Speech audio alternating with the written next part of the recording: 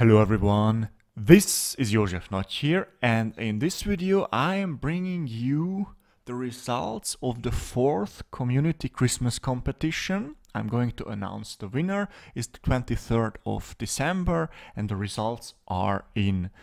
So the goal was to simulate the backward facing step of Robert W. Pitts and John W. Daly, the non-reactive part at least, and compare the simulation results, for example the reattachment length, with experimental data. And everything else was up to the participant, how they approach this problem, and the winner is getting honor and glory and of course a t-shirt that is going to be custom tailored by myself.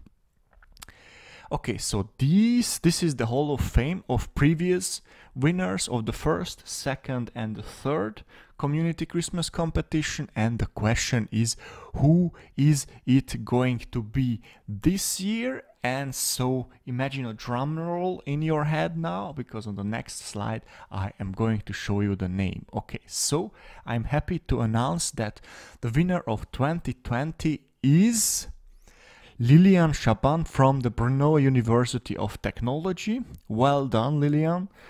The race was very tight up until last week, and then in the last days Lilian came through. He got a lot of votes below the previous video. So congratulations to Lilian, and also congratulations to all the participants.